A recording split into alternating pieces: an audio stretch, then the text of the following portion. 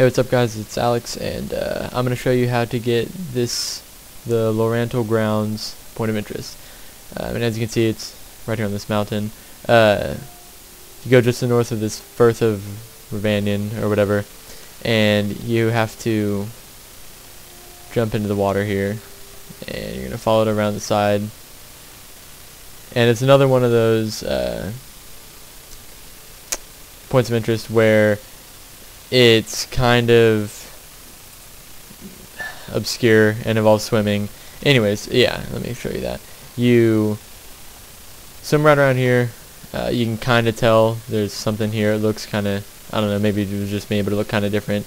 Swim down, and you'll swim under this little part here. Pop your head up if you want to. I guess you can stay under the whole way there. And you're going to pop out over here, and this will give you the point of interest, and you did it. Thanks for watching.